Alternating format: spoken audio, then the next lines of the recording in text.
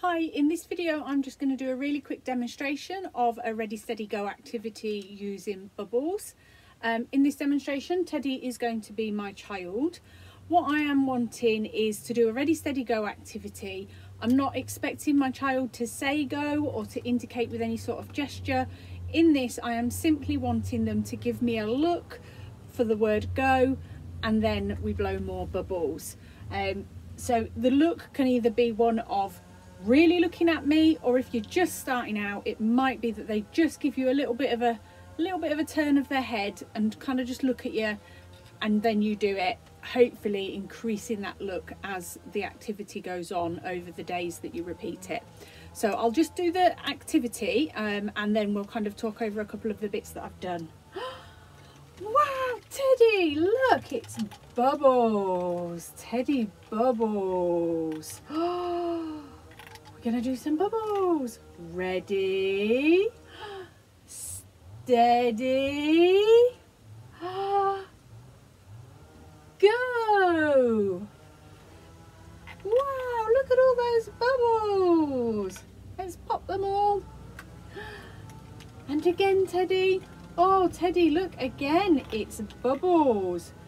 Ready, steady,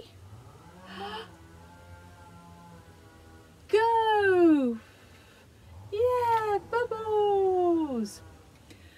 So just to go over a couple of things there. In that first bit, the very first time I blew the bubbles and did Ready Steady Go, I really put myself right in front of Teddy, right in his eye line, so that he had to look at me for go, so that I could get his interest with that first set of bubbles, but still setting that expectation that he needed to be looking at me for the go.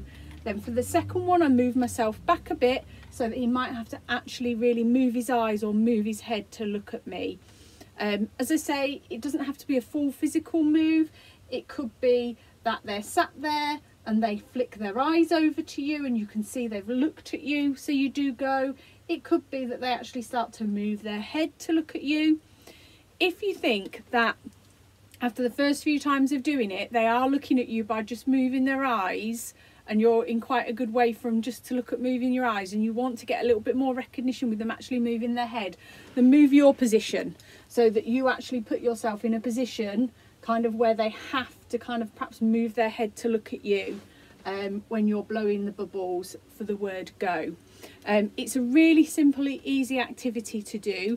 Bubbles is something that most of our children really enjoy, and it's great because there's a definite end to it. Once the bubbles have all been popped, you've got to do Ready Steady Go again to get the next lot of bubbles. So I hope that helps with when you're doing your Ready Steady Go activities and you're starting to want your child to look at you when you're indicating for go. Please send us through any videos and pictures you have of this activity with your child. We'd love to see how you get on with it.